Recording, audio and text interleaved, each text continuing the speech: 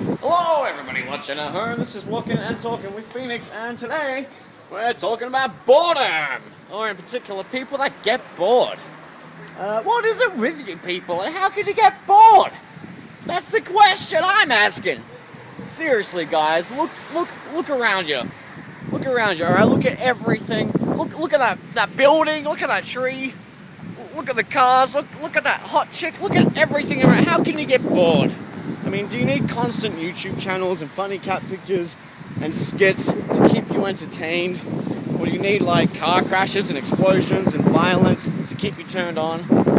Seriously, I think you take way too much for granted if you get bored. I mean, imagine this. Imagine an angel comes down from heaven and touches you, but not in a good way. The angel touches you in a way that he plucks your eyes from your head and he cuts out your tongue, injects you with a paralyzing, substance, and sticks little corn cobs in your ears so you can't hear shit, and pretty much renders you of all your senses. Now, I imagine then you might have a lot of reason to get bored, considering you can't hear, see, taste, smell, or touch shit. But I bet you once the angel returns 24 hours later and gives you back your powers, gives you back your senses, you probably will struggle to feel bored ever again. I mean, seriously, this is a realm of possibility. Literally anything is possible within reason, or at least it's fair to say that the options are endless in terms of what you can do, given this playground that we're in every day, alright?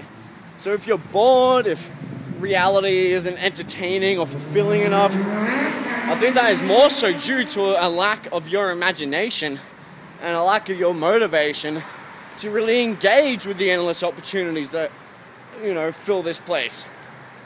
So, I don't get it. I don't get why you need to be bored. I think people that need to have constant quick fixes of entertainment and seek these fixes on the outside really need to just sit down and meditate for a while and go inside themselves for a little bit.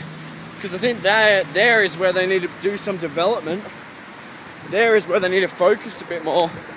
Instead of trying to find quick fixes on the outside, if they fix themselves on the inside, you probably won't get bored in the first place. I think it's about how one appreciates things and the way in which we appreciate. Instead of needing cheap stimulus and frenzious excitement on the outside, I think it's good to learn how to appreciate the simple things, such as birds flying in the sky, and lovers embracing and kissing and laughing, little children dropping their ice cream cones and crying. I mean, the world is full of many opportunities to smile and laugh, you know what I'm saying? And if you can't do that, and you need these really extreme forms to keep you entertained, even if it's drugs or alcohol or partying or cheap company, I think that's sad.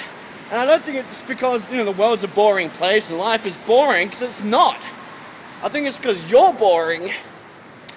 And it might be easier and more fulfilling if you deal with that first, instead of distracting yourself with all these outside, quick fixes. You know what I'm saying? So that's my thought on that. I hope this wasn't too boring for you.